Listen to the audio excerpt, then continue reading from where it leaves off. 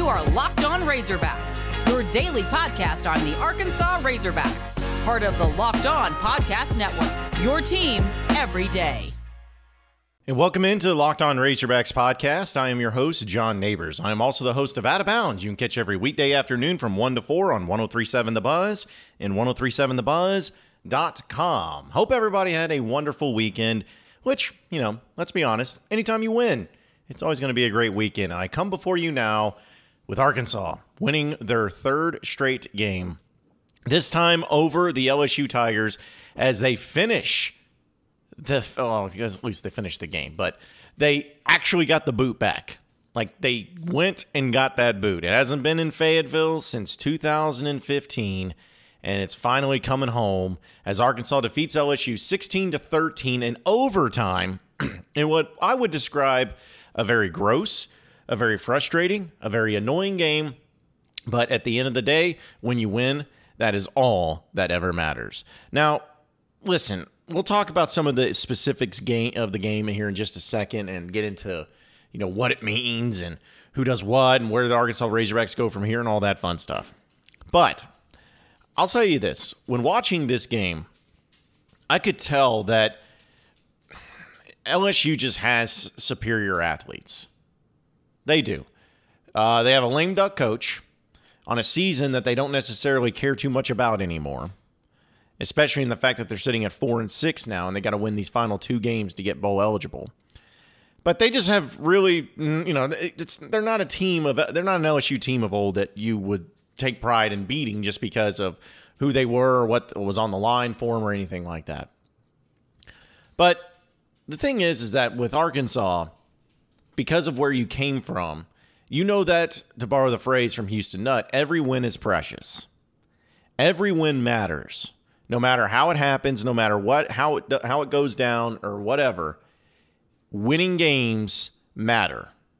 And if you need any more evidence of that, look at the SEC West in general right now. Like, Arkansas is 7-3. It's insane to think about with 2 games left. And 3-3 in conference play. Like, that's their current record. That's where they stand right now. But look at this. Mississippi State's 4-3. A&M's 4-3. Auburn's 3-3. And you're 3-3. So you got 4 teams right now in the SEC West that all have the same amount of losses. And Ole Miss is sitting at 4-2. So it's not like it's out of the realm of possibility that they could lose another one. Mississippi State probably not going to lose to Vanderbilt, which is just such crap that they get to play Vanderbilt. But they're not going to set the world on fire either, or at least not going to be competing for the SEC West, just unless Alabama completely and totally craps the bed. But still, Arkansas is still in a good position where their final game against Alabama and Missouri could put them in 4th in the SEC West. Best case scenario, probably 3rd. And at the end of the day, you know what they're going to put those standings and base those standings on? Your wins. Like, they're not going to look back and say, well, you only beat this bad LSU team by a field goal in overtime, so you're not worthy of being the second best team or third best team in the West. No, they're just going to look at how you won or how many games you won.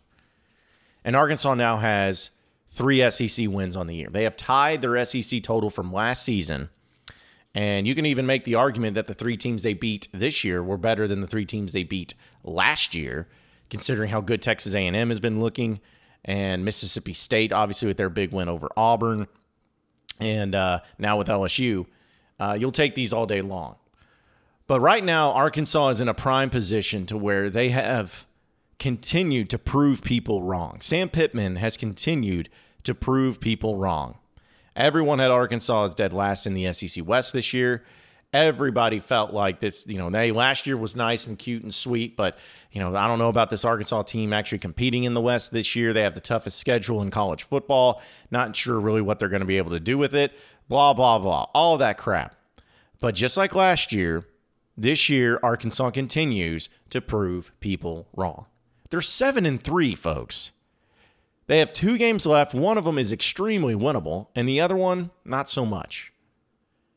But you are in a prime position to finish out the year 8-4, 4-4 in SEC play. Like, you know who else had that same record? You know who else, what other Razorback teams were able to finish with a similar record? That 2007 Arkansas team with Darren McFadden. That team went 8-4, 4-4 in conference play.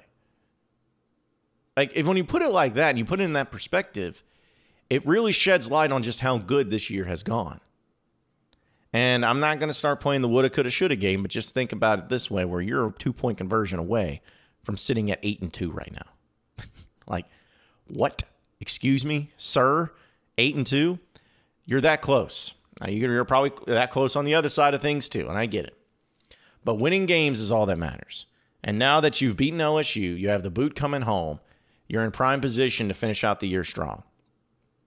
And it felt so good to beat LSU too, to get that monkey off your back, to finally have those players run across the field and get the boot, to have the celebration from Cam Little hitting that last-second field goal, to see the cigar smoking out in the stadium and in the locker room. That's just what it's all about. That's what college football is all about, and that's what makes it so much more enjoyable. And we'll talk more about the specifics of this game here in just a second. But first, folks, I got to tell you about Prize Picks. I know you've heard me talk about it. It's the college football daily fantasy leader, and it offers more props than anyone else in the world. And all of you that try it out today by checking out their app or their website at prizepicks.com, you will receive a 100% instant deposit match up to $100 using promo code LOCKEDON. You can use the award-winning app on both the App Store and Google Play. Entries can be made in 60 seconds or less. It's that easy. It's also safe and offers fast withdrawals. So don't hesitate. Check out prizepicks.com and use promo code LOCKEDON, or go to your App Store or download the app today. Prize Picks is the daily fantasy made easy.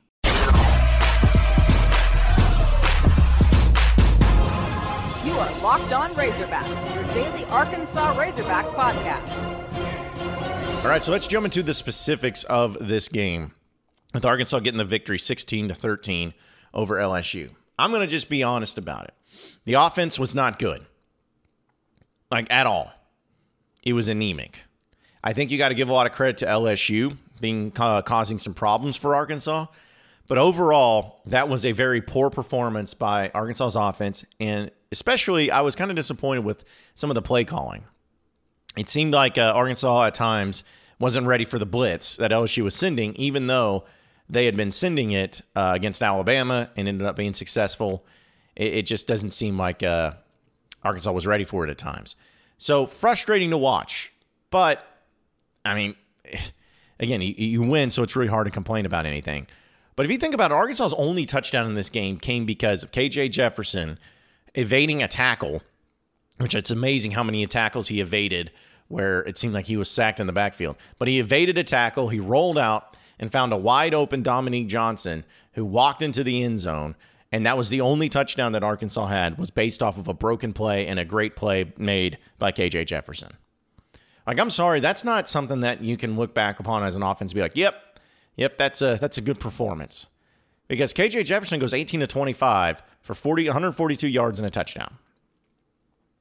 All right, and I'm pretty sure that, like, I need to see how long of a pass that was. I think it was so it was a 43-yard pass to Dominique Johnson. So you're talking about less than 100 yards so 17 passes were completed by KJ Jefferson for less than 100 yards. That's not very efficient. He was also your leading rusher, where he had 15 carries for 41 yards. Dominique Johnson was next with 15 carries for 40 yards. Traylon Smith, 6 carries for 37 yards. Reed Bauer was 1 of 23 yards. But, yeah, your offense wasn't good. They were shutting down Traylon Burks completely. In fact, he only had 4 catches for 16 yards, and that was it. They did a good job of that. They did a good job of stopping the run. And, they did things to Arkansas that caused them problems. I don't think there's any way to chalk it up any differently. But, again, when you need to make plays, playmakers make plays. And Arkansas's defense, on the other end, was the unit that made plays. Because not only did they make the interception in the end zone in overtime to give Cam Little the ability to hit the game-winning field goal, but they picked him off twice, and they recovered a fumble. And if you want to really look at it that way, folks, that is the difference in this game. I like to look at box scores and say, well, where's the difference in this game? That right there. That's the difference. LSU turned the ball over 3 times. Arkansas, 0. That's what won the game. Arkansas's defense took advantage of some opportunities. Great interceptions by Miles Slusher as well as Busta Brown, who, of course, again, made the game-winning, or essentially led to the game-winning interception that led to the field goal. You had the 3 linebackers doing their thing like they always do. Bumper Pool with 13 tackles, Grant Morgan with 11 tackles, Hayden Henry with 10 tackles. 3 linebackers with double-digit tackles is usually pretty good. And Cam Little hit 3 of 3 from field goal range. That's it. You won the game based on that. And the thing I like about this Razorback team is sometimes they can win in a really sexy way. Like that Texas game. That was a sexy win. Complete and total domination from beginning to end. Sometimes they can win in a way of getting a hot start and having an injury to their quarterback and still willing themselves to a win, like they did against A&M. Sometimes, like against Mississippi State, they will be able to play good enough to be able to keep the game within reach, but the special teams come through because your kicker's better than the other kicker, and that's what helps you win the game. Sometimes they can win that way too. And then sometimes, like they did against LSU on Saturday, sometimes they can win in a very ugly, ugly way where nobody looks good, nobody's doing good, both teams are just getting after it physically, but your team came out on top. Because you have players that believe, you have a coach that obviously has his players in positions to be within reach of the game, because that's what it comes down to also, folks. Like, I know that this kind of isn't a cliche thing to say, but if you think about it this way, just being in the games themselves can have you catch a break here and there that'll make the difference in the game. Like, yeah, we'd all love to just dominate the other team, but just being within reach, you wait for that one mistake for the other team to make, and boom, you got it. It's the same thing that happened in this game.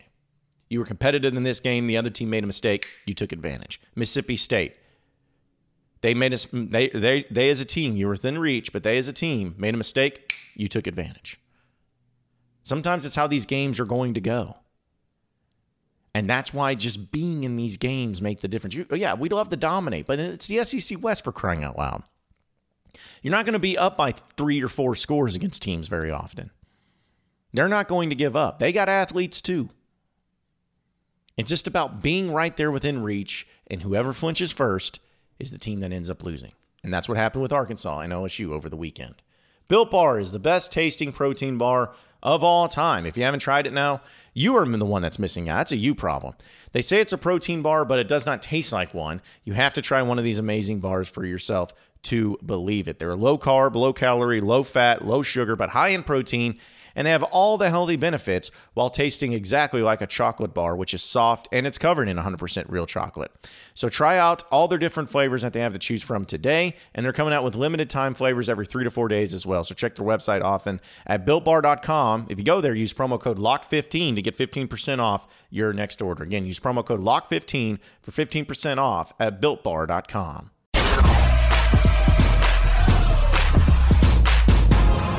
You are Locked On Razorbacks, your daily Arkansas Razorbacks podcast. All right, so now we move on to Bama. You know Bama, Nick Saban won the national championship last year. They're the number 2 team in the country again this year. And they're really good. Yeah, you know that team? Yeah, Arkansas faces them this weekend in Tuscaloosa. And it's funny because Arkansas actually opened as a 22-point dog, and the line has already moved to 20.5. So some people are feeling like Arkansas is at least going to keep it competitive, and that's kind of where I'm at too. Like, I know that Arkansas got smoked by Bama last year, and the year before that, and the year before that, and the year before that, and the year before that. Like, I know that they've been smoked a lot by Bama, but I will say that this Bama team is not as dominant as what we've seen from other Bama teams. Like, they're still really good. They're still a top 5 team in the country. But they're not perfect. They're not invincible. Like, Arkansas can still have success against Alabama. And just to kind of give a run through the stats, Arkansas is doing a really good job offensively overall this season. They're averaging 31 points a game. That's pretty solid. But Bama's they're 45 points a game. You're talking about exactly 2 touchdowns, more points per game. Arkansas is allowing 22 points per game, which is really good, but Bama's only allowing 18. Alabama, it does a really good job passing the ball more so than rushing offensively. 322 yards per game passing compared to Arkansas's 206. And yards allowed, Alabama, they've been stopping the run. 83 yards per game allowed and 206 yards through the air as well. Over-under set at 56.5. And Arkansas is going to need all the breaks to go their way for them to have a chance in this game. I just want it to be competitive. And I know that that's kind of sounding lame and maybe like, oh, you're just going for the moral victories and everything. Well, yeah, I am, kind of. I just want to see Arkansas be competitive in this game. I want to see Arkansas go to Tuscaloosa, and in the fourth quarter, the game still be in doubt. That's kind of how I felt about it against Georgia. It didn't work out. But I kind of want that against Bama.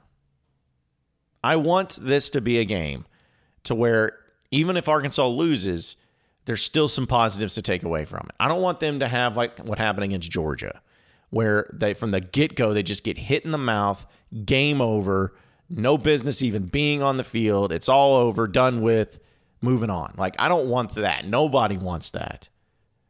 But I'm also not going to be an unrealistic person to believe that Arkansas is going to win this game. But if Arkansas can just go into Alabama and mess around and be able to, keep it close, I like that. Because here's the thing. LSU was able to keep it close with Alabama. They won 20-14, granted that was at home, but still. Tennessee did a decent job. It wasn't great, but they did a decent job of keeping it close, at least there in the beginning. Florida did a good job of, keeping it close. So, again, it's not impossible to think that Arkansas can keep it close because Arkansas beat LSU, kept it close. Florida is just a nightmare right now, and they kept it close. So why not? Why not Arkansas? Why can't they be that team that actually is able to make this game competitive? They are perfectly capable of doing it. It's just a matter of actually executing it. But, hey, that's what we have this weekend to look forward to. Hey, and the pressure is all on Alabama. They got to win this one if they want to continue on to go into the college football playoff. If Arkansas loses, you're expected to. But if you win, that's when things get really fun. Appreciate everybody listening into the Locked On Razorbacks podcast. Be sure to like and subscribe to the podcast on iTunes or on Google Play. Also, get after me on Twitter at BuzzJohnNeighbors for any questions, comments, concerns that you may have. Keep it going from there. Same podcast time, same podcast channel tomorrow afternoon. Have a great day, everybody. We'll see you then.